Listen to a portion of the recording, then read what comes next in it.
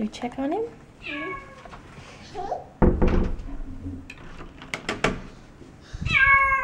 Good morning, Max.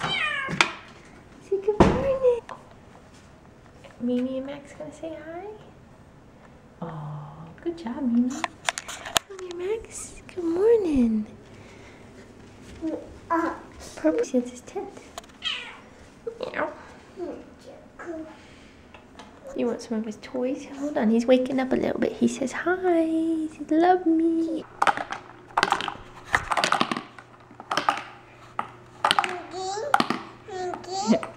I don't think he's impressed. What's up, Mr. Max? Yeah?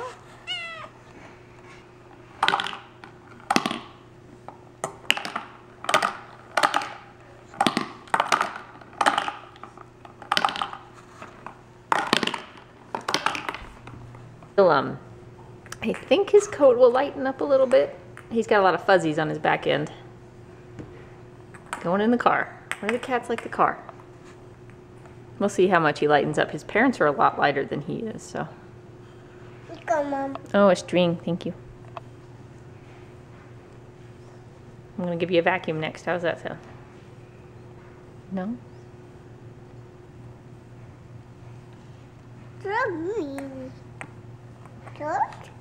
Give him.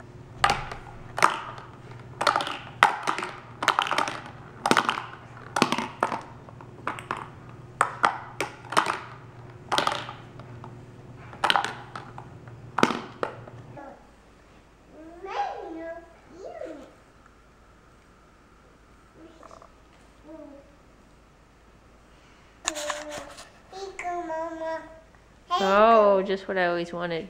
I have a horrible headache and I feel really bad.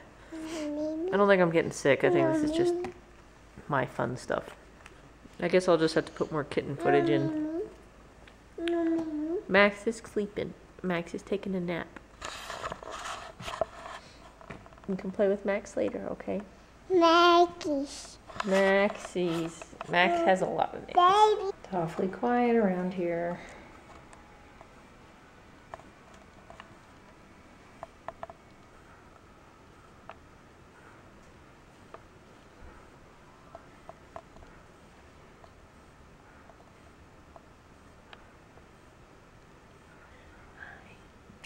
Are you taking a nappy?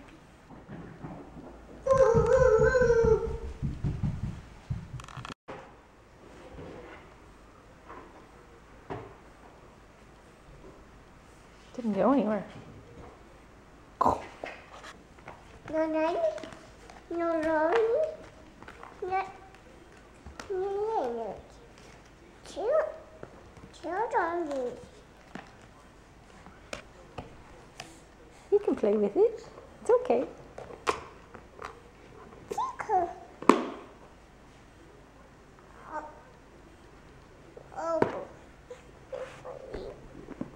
Pick up your cards. Put them back in the container.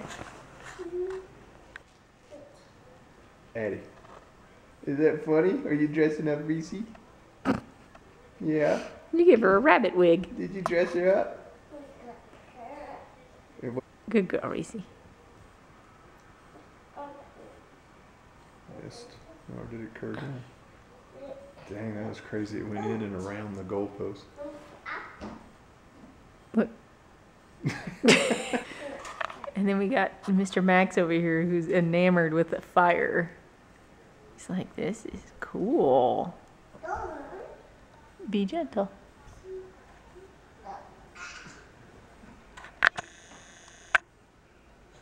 Hey guys, it's Sunday night. I wanted to pop on and give you a quick update how things are going. So far, Maximus, the new addition, is doing really good.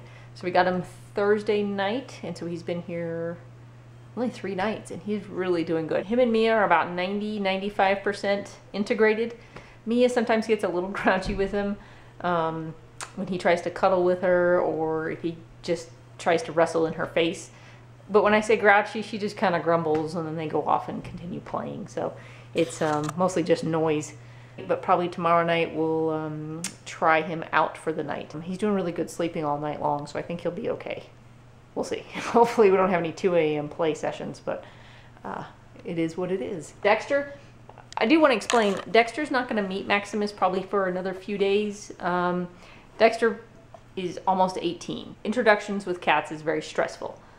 Mia is very laid back about it. Bengals seem to be in general a lot more laid back about cat introductions and stuff. I don't know, my crew is anyways. But Dexter, he's a normal cat. Cats really do better when they can smell for a while, the new cat, before they do face-to-face introductions. So I'm trying to do about a week and a half of smell before Dexter does an intro. Other aspect of it is Dexter has, he's a carrier of the herpes virus, which if you're not familiar, cats have this type of herpes virus. It's different than what the humans have. It usually causes like a respiratory thing, like runny eyes, sniffles, that kind of thing. He's kind of got a chronic condition where his eyes run. I do give him what's called lysine, which helps his immune system, and I've been really low dosing him for the last couple of months, so he's doing a lot better, but he still has the runny eyes, which is somewhat his breed, somewhat his herpes. So I wanted to take their breeding really slow because it'll keep the stress level down for Dexter, which means he won't have a flare-up of his virus. And conversely, Max's immune system will be as strong as possible so that he's least likely to, there's a good chance, I mean, he's probably going to contract it to some degree, but that he won't really have any symptoms.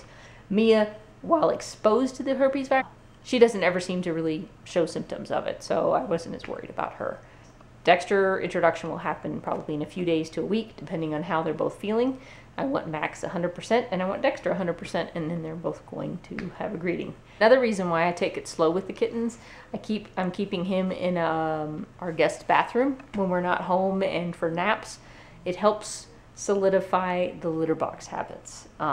Kittens are babies, and when they're given too much space and too many new things, because when they're raised in a very sterile sort of environment at the cattery, they don't have a lot of blankets and down comforters and boxes and paper and all that stuff, and so they're prone to mistakes. I mean, they're babies, so the more repetition he has in his litter box in this new environment, the better chance he has to never have an accident. I've done the same thing with Mia and Asia, and they literally were 100% from day one and never had a problem. And he hasn't had a problem, and that's how I intend to keep it. You keep a litter box right near where they're at all the time. You make sure that when you're not around and you can't kind of babysit them, that they have no chance for failure. They're in a small enclosed environment. So that's why you create what we call a safe room for your kitten. Another reason for the safe room is that when you leave, things like cords and electrical outlets and like cords for blinds and things like that can be taken up, and that way he has a safe area where he can't get into trouble when you're not around. So create a safe room when you bring a kitten home. It's very good for them from a training perspective and from a safety perspective.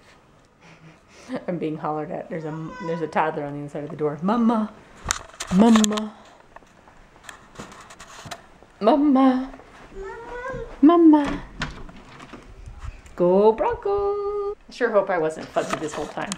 I have officially bit the bullet, and I'm ordering a new camera. A decent camera, one that I know works. So, there's a new camera. I should have it by the end of this week. It's not that bad, but it was just, you know, I think somebody had mentioned doing like a fund so that I could buy a camera. I really do appreciate that, but, you know, financially we can afford it. It was more mentally me trying to not put that stress on my husband and the budgets, because that's what I feel like I have to do.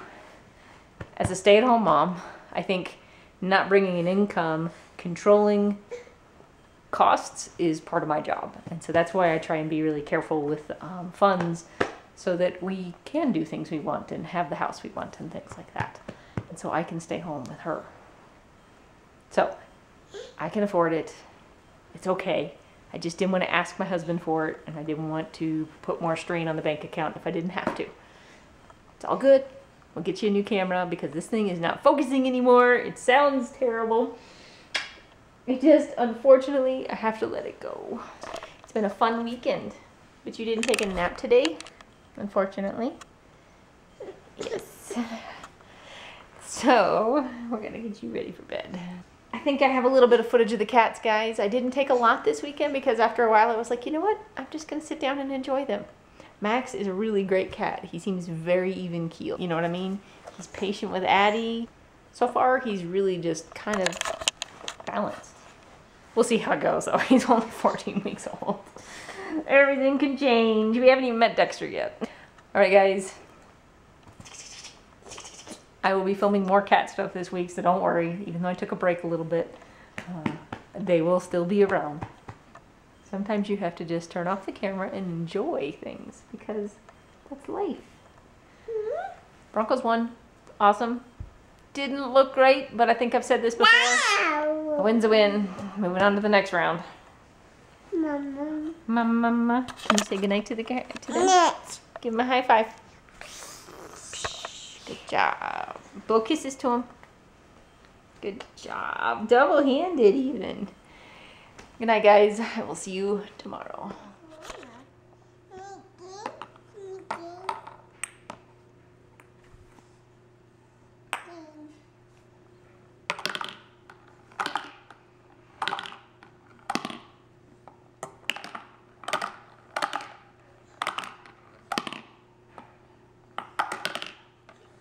You showing them how it works?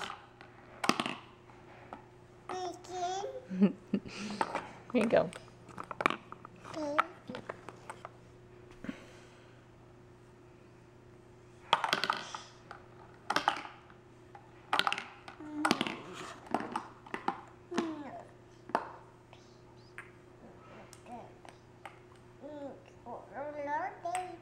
You're giving him all the balls to your baby? Okay.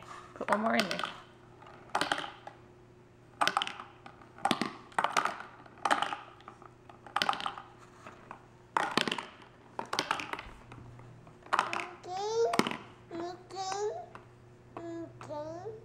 Is he playing with them?